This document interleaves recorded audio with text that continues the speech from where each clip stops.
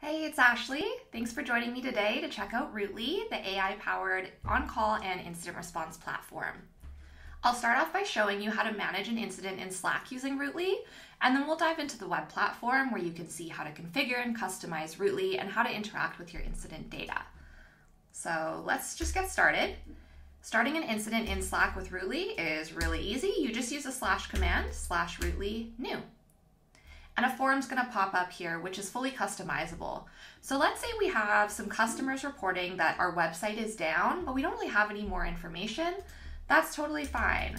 We can just fill in what we have.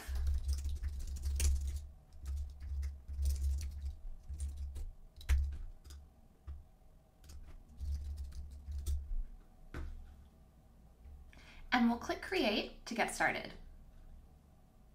So Rootly's going to create us a dedicated Slack channel where we can start responding to our incident. And as you can see, we've already got some tools to get us started. So one of the first things we typically are going to want to do is assign roles. I'm going to assign myself as the commander. So now that I'm assigned as the commander, I've got some tips here that let me know what my job is. And you'll see I have some action items already pre-assigned to me to help me get started managing the incident, like updating the summary and assigning any other outstanding roles. We also have a couple integrations that I've already kicked off here. So you can see we have a Zoom room spun up and a Jira issue ready for tracking. You can also access the web version of Rootly right at the top in your pin post at any time. Another example of a way that you can interact with an integration is through using workflows. So these are automations that you can use at any point while you manage an incident. You can access them by clicking the Run Workflow button in the pinned post right here, or you can use /Rootly workflow to surface them. I'm going to pull some information out of Datadog that might help me diagnose the cause of this incident using our Fetch Core System Metrics workflow. So as you can see, Rootly has pulled some information straight from Datadog in here to help us investigate. As an incident progresses, the AI is gathering context to help keep everyone on the same page and help us resolve incidents faster. So let's take a look at some of the things that we could do with Rootly AI. Say we're a new member of the team just joining this incident and we're a little lost with what's going on. We can use the / command /Rootly catch up, and Rootly will catch us up on the incident and let us know what's going on. Cool. And we can actually use this to update our incident summary as well. So you can always generate a fresh summary with AI, so it's really easy to tell where things are at. Rootly's AI can do more than just keep people updated though. We can actually use it to even draft comms like a customer-facing update. So let's give that a try.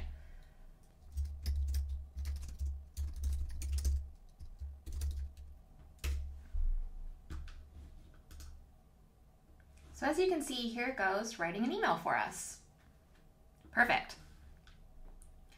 As we move through the incident, we can also track our ongoing tasks and follow-up items using emojis.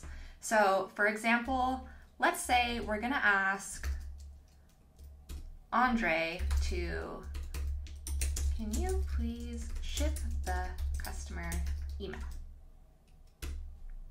We want to make sure that this is tracked as a task. So what we can do is actually respond to it with an emoji and star it.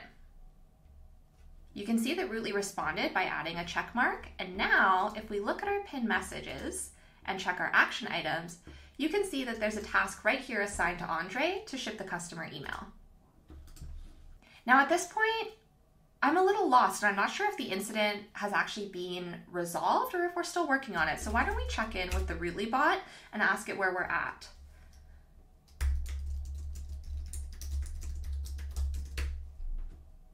Oh, cool. So it looks like the rollback worked and we're back to a stable state, but we do have some post-incident research to do to figure out why this happened in the first place.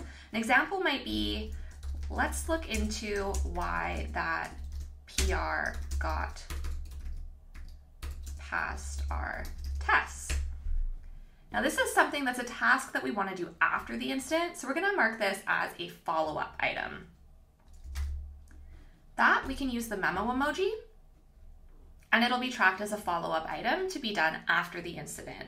So Now that we've resolved the problem itself, I think it's fair to say we can mark this incident as resolved. Another slash command, simply rootly resolve. We can either fill this in ourselves manually, or we can generate the answer using AI to describe how exactly the incident was resolved. Cool. So now you can see we're ready to run our retrospective, and we'll hop over to the web platform to see what happens to all of this data that we've now tracked during the incident and how we can kick off the retrospective process. Here we are. So we start off on the incident page where you can see all of the info that we collected during the incident is all right here. You have a complete timeline of what happened during the incident, and you can track things like what caused it, the teams involved, the services impacted, and so on. These are all customizable fields, so you can really track whatever data is important to you. Now, let's take a look around the web dashboard and get to know it before we jump back into our specific incident. Here on the main page, you can see an overview of all of your active incidents and some high-level data about your incidents over time. You've got some resources at the bottom too, so that you can always stay ahead of the curve when it comes to your processes. Next, let's take a look at the Incidents tab. So this is where all of your incidents are stored in aggregate. You can see incidents by their current state, so whether they're active, mitigated, resolved, and so on. As you can see, we have ours right here. And you can also really easily search and filter. So let's take a look back in our incident that we just managed, and we'll kick off the retrospective process. We're prompted to go through the entire process of running a retrospective, and this isn't just as simple as filling in the doc and running a meeting, but we've really defined the entire process of what post-incident learning should be for this type of incident. In this case, the process that we would follow is to gather and confirm our data, and then create the retrospective document. And you can see that we also have integrations within the web platform as well. So we like to keep all of our retrospective docs in Confluence, and Rootly has actually automatically created this for us.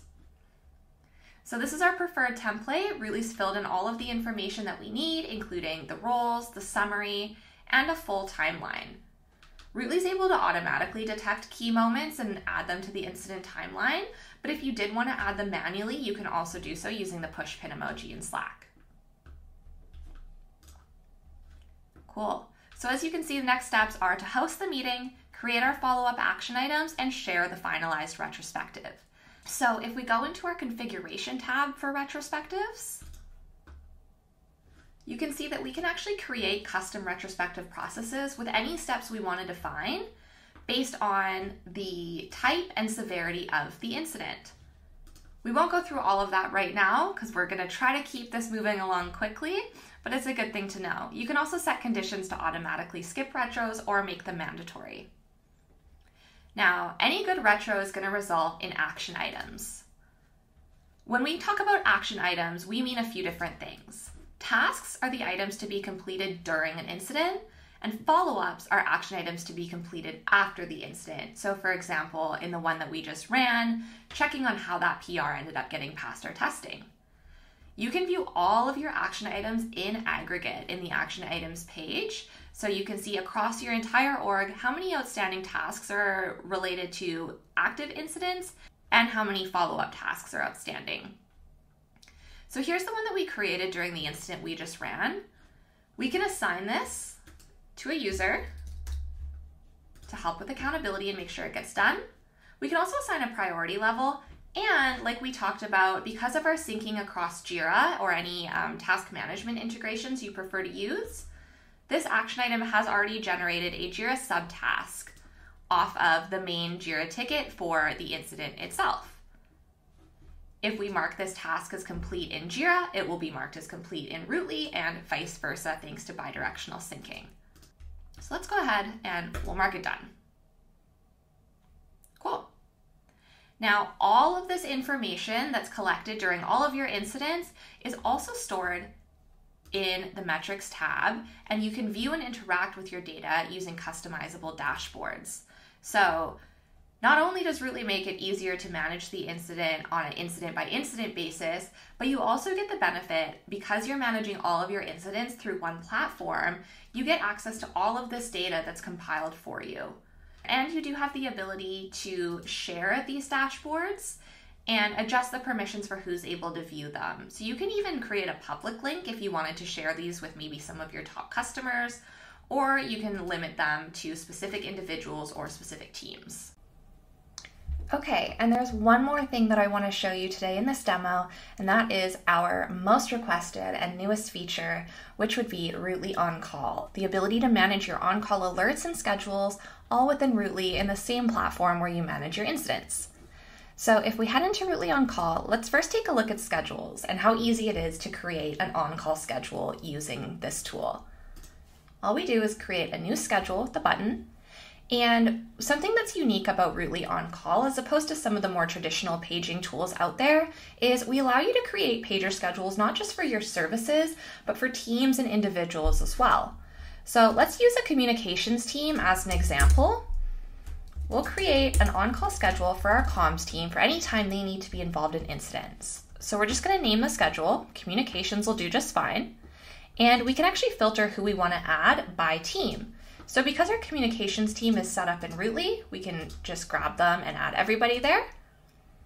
And you'll see we'll automatically get a preview of what this schedule will look like in the calendar on the right.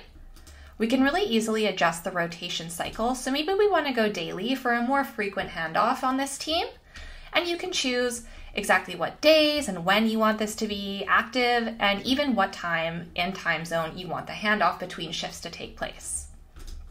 So we'll save the schedule, but now in order for this to be active and actually receive alerts, it needs to be assigned to an escalation policy. So when we head into our escalation policies, we can really easily create a new one here, and we'll call this the incident communications policy. And we're going to notify the schedule that we just created for the comms team. But what we can actually do in this same editor is we can also notify individual users and Slack channels. So maybe every time our comms team gets paged, we also want to post a message in our incident comms Slack channel. Perfect. And now as a secondary step, what are we going to do if nobody acknowledges this page after 5 minutes? Maybe we'll have a specific user, like the team's lead, notified directly. We can also choose to repeat this step as many times as we want until the alert is acknowledged. So in this case, let's say we just keep on paging 5 times until somebody picks that page up.